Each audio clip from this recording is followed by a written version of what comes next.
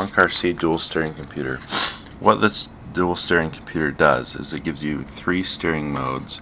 The first one is 4-wheel steering, with both servos moving in the opposite directions, rear lockout with the front servo moving only, and then crab walk steering with both servos moving in the same direction.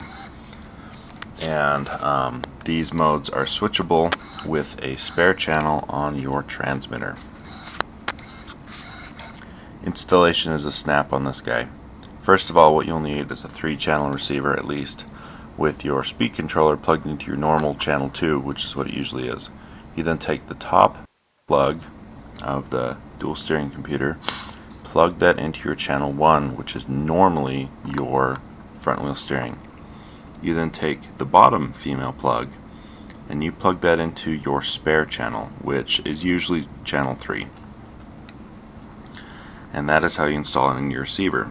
Now, when you're left, you still have your 2 male plugs, and these are what your servos plug into. And it's pretty easy rule on it. Basically, the top wire on your unit will plug into the front servo, shown here, and then the bottom wire will take this, and this one plugs into your rear servo, as shown here on the left.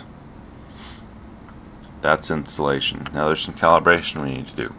First of all, on your transmitter, you need to trim it to 0. If you're not trimmed to 0, the mode light will blink. So let's just trim it out, and this is to help keep your rear servo wiggle at 0 when you're changing modes. And we'll explain that in a minute. First, just test the servos, make sure they work. Basically, when your switch is centered, you should have just one servo moving. When you're down, you should have them both moving in opposite directions. And when it's up, you should have them moving in the same directions. Now, down and up, it's all relative. Okay, calibration. Next thing you do, if you need to trim your servos, this is actually done on the unit itself.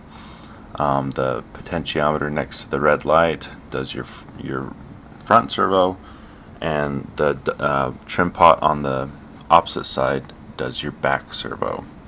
So do your major adjustments here. If you're driving and you need to do a minor adjustment, feel free to do that on your transmitter. Okay, if you do have an untrimmed radio and it's severely untrimmed, first of all, notice the light is blinking, but as you change modes, the rear wheels will wiggle. And if you can see that, where it's basically reflecting around the wrong point. So just, it works best if you have it trimmed out to 0 and you eliminate that. Okay, if you happen to be missing a signal, either your transmitter gets turned off, it will blink, all 3 mode lights will blink. And so if you get that, make sure your transmitter's on.